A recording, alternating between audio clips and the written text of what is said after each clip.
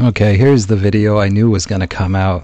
Everybody already knew this video existed, and yet, because the media told you that this guy was just running, so many people just wanted to believe the media, just like when Jussie Smollett was lynched by two KKK with Donald Trump hats, right?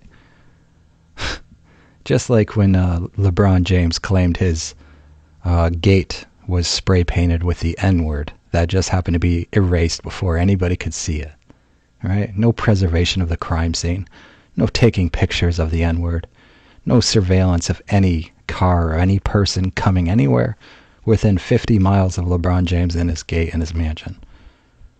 Right? This is just, it's over and over again. And even this kid's Ahmaud Arbery, his parents are calling it a modern day lynching, which is exactly what they called the Jussie Smollett hoax. Oh, it was a modern day lynching. And of course, the only people lynched in this case were the two white guys who followed the law to a T. I'll show you the video. If you want to quibble with Georgia law that allows law-abiding citizens to perform citizens' arrests, to apprehend criminals who are committing crimes in progress, right? This is the law. This is how civilization is preserved. This is the only reason why the whole country doesn't look like South Chicago. It doesn't look like a war-torn Kosovo ghetto. Cops review new security camera video of man who appears to be Ahmaud Arbery walking into a construction site and running off just minutes, actually seconds, before he was shot, as armed Black Panthers protest a neighborhood where he was killed. So this white neighborhood has been terrorized by the property crimes this guy was committing over and over and over again, on video over and over again in that house. Terrorized when, as soon as Ahmaud Arbery ran out of the house, the water pipes just happened to be broken and all of a sudden water started flooding down the street. Let's take a look at the video. And now they have Black Panthers terrorizing the whole neighborhood with widespread support to just go ahead and shoot anybody in that neighborhood just for being white. Like, it's absurd, guys. And everyone who thinks they're being so, look, there he is. He's out for a jog. Oh yeah, let me just stand here for a second. Oh, what's this? Oh, I just happen to be at this construction site that I'm already on video footage, going into a zillion times, scoping it out, trespassing, burglaring, just like when he stole a flat screen TV from Walmart 14 or 15 months ago. Violating his probation for when he carried a gun onto school property and then resisted arrest. Okay.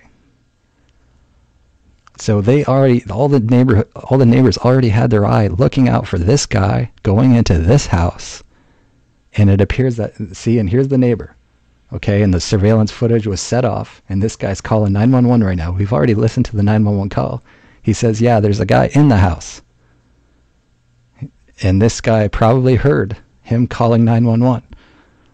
Okay? And he was breaking the water pipes when he was in there, because as soon as he left, there he goes, running. Okay? Running down the street. It's the only time he was jogging is when he was running. When he was trying to get away from being arrested because he knows he was busted red-handed.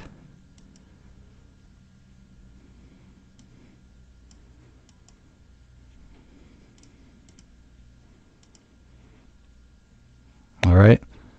Into this house that he's been in a million times. The whole neighborhood was already watching out because people don't like just being if you go into any black neighborhood and you start constantly breaking into one house, or even break into a house one time and stealing stuff, what happens in the black community? Vigilante justice.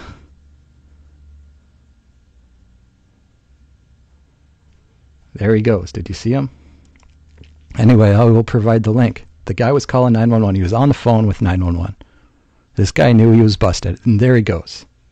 Down the street, to his death, running right at the guys 50 yards, run across the pickup truck, grab the gun, pull the gun right towards you. You know, totally committing suicide. And it was a perfectly legally executed citizen's arrest. Crime in progress. Even confirmation that it wasn't even the first time, because the father and son had literally had the gun stolen out of their truck 6 weeks earlier, that the media is lying about and saying never happened. Why is the media telling nonstop lies?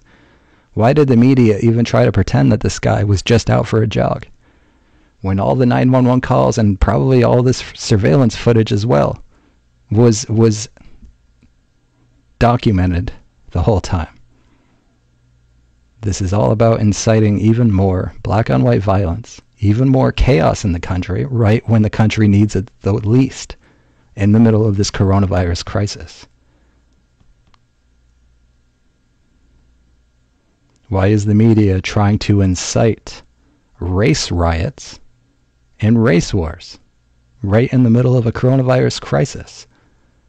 And you think you're being a good person by not even questioning the media's motives, by not even questioning your own bigotry towards white people who don't dress like yuppies, who don't drive a Toyota Prius, who drive a pickup truck instead of a Tesla, who wear Wrangler jeans rather than designer jeans, who drink gas station coffee rather than Starbucks, who hunt for their meat rather than just buy it at the store? You want to look down your nose at a retired cop who dedicated his whole life to law enforcement and was an employee of the district attorney's office, helping to keep his community safe for his entire adult life. And you see a 10-second video and you want to believe the absolute worst. And it's too much to bear for you to accept that that guy, Arbery, was simply desperate not to go back to jail yet again. Still on probation. Just caught stealing a flat screen TV from Walmart just 14 or 15 months before this crime. On surveillance footage constantly inside this house and breaking into cars and trucks around this neighborhood. What, are you going to stop and question your own bigotry towards the white people? Assuming the very worst about them and assuming the very best about this guy who was a career criminal? And you want to say, oh, it's okay if he wasn't actually jogging? Even though that's what you firmly believed at first, because you were told it and you didn't want to question it? And you didn't want to question what kind of shoes he was wearing? And you didn't want to question what kind of shorts he was wearing, what kind of belt he was wearing? You didn't want to question why his shorts were down below his ass when he's supposedly out for a serious run? You can't bring yourself to consider the possibility that he was just using jogging as a disguise for casing and burglaring? Even when he was literally caught stealing a flat screen TV from Walmart just 14 or 15 months ago? And you can't imagine that it was a perfectly legally executed citizen's arrest with guns and all? You can't imagine that this guy wasn't just afraid of two scary white guys with guns? You couldn't imagine that he was literally caught in a crime in progress and that's the only reason he attacked those guys? Because he didn't want to go back to jail? It was always the most basic explanation. There was never any fear. This is a cry-bully tactic. Oh, he was just scared. Oh, they just shot him down for no reason.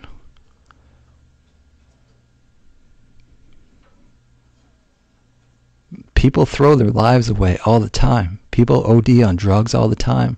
People commit suicide by cop all the time.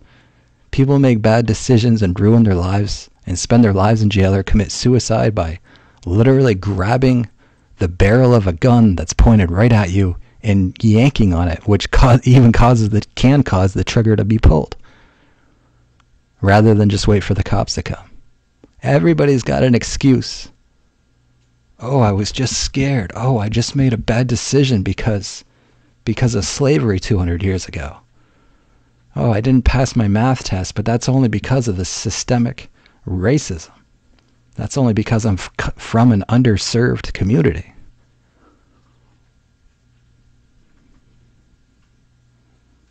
And we've seen it a million times. We've seen it with this coronavirus, where, you know, the vast majority of the black community cannot take any personal responsibility for their own failure to respect social distancing advisories or laws. Go to house parties with 200 people, 1,000 people, party in the streets all day with no mask, passing blunts around, and then you want to say it's systemic racism that causes black people to get coronavirus more?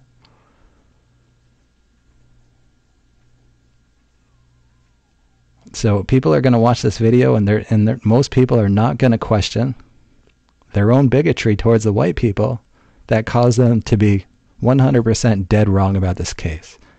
And like I said, if you want to criticize one thing about this, criticize the Georgia state law that says citizens can perform citizens' arrests.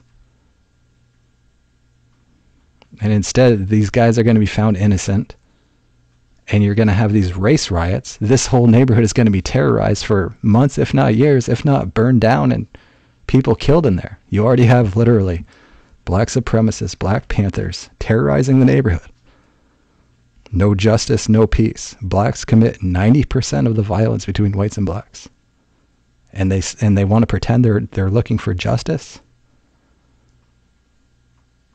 You'll notice their definition of justice has absolutely nothing to do with black people taking any accountability for their own behavior. No personal accountability for Ahmaud Arbery. No personal accountability for all of these people and whatever bad decisions they've made. Just perfect victims walking through life, and proud black supremacists terrorizing this little out-of-the-way white neighborhood that never wanted anything to do with any of this, for simply trying to enforce the law. The legal law that they follow to a T.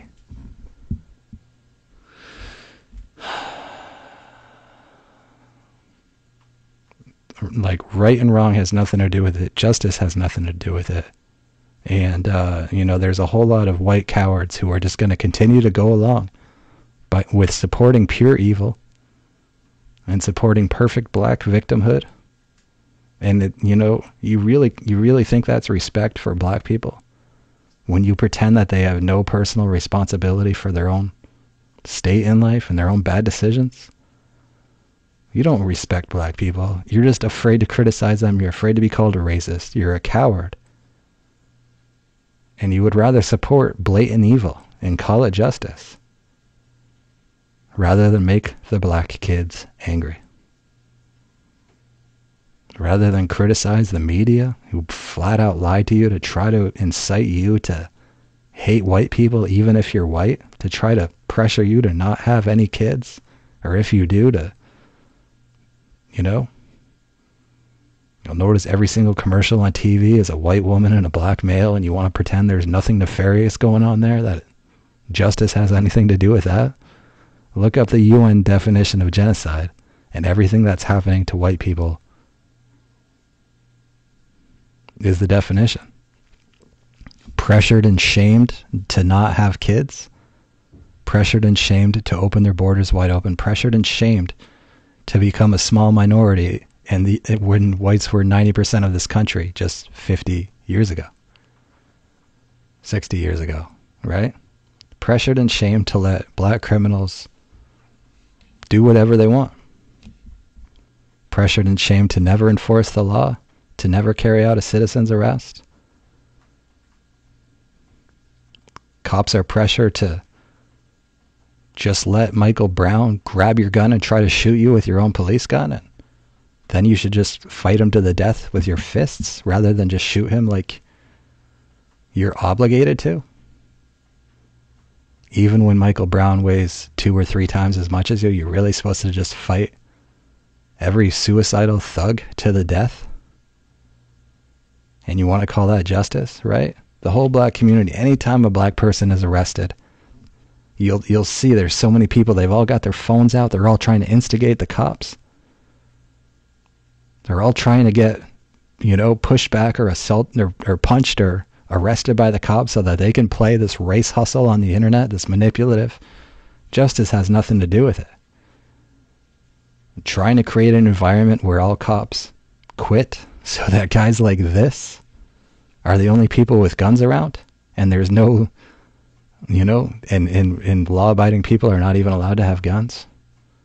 This same guy probably supports taking away the Second Amendment, so that only the Bloods and the Crips are the only ones with guns, and they passionately oppose stop and frisks in gang-ridden neighborhoods where stolen illegal guns that are used for murders are rampant. 50 people shot in Chicago just last weekend. It doesn't even make the national news. Oh, but Ahmaud Arbery, he was just out for a run. He was just minding his own business, and he was just so scared of the white guys.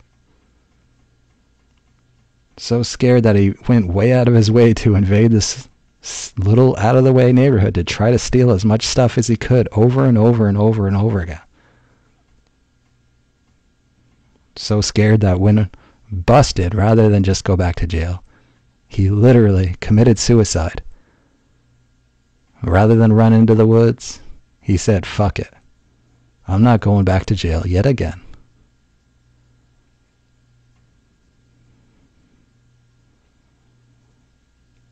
I'm going to grab on this shotgun, and then I'm going to be remembered as a martyr. Then I'm going to be a legend. The only way this guy could have ever been remembered is by doing exactly what he did. And you'll see more and more copycats like this. A lot of people would rather be killed by a cop or killed in a citizen's arrest while committing a crime rather than just be an anonymous person. Just like the guy in Indianapolis who was live streaming his high-speed police chase, live streaming while he shoots his gun at the police, and then he's dead, and now he's a legend. He's a legend. And that's the world you want to live in? This is the world? These are the values you want to live by? This is what you want to call justice? By pretending that the very worst people in this country are the very best people in this country, and the biggest predators in this country are actually the biggest victims, and the biggest victims are actually the biggest predators? You want to call that justice? Just because you're afraid of making the black kids angry? Actually, it's understandable, obviously. Race riots would be terrifying. It's already 90% of the violence between whites and blacks is black on white. A couple years ago, it was only 85% of the violence was black on white. You see it escalating. All right, guys, I'll see you soon.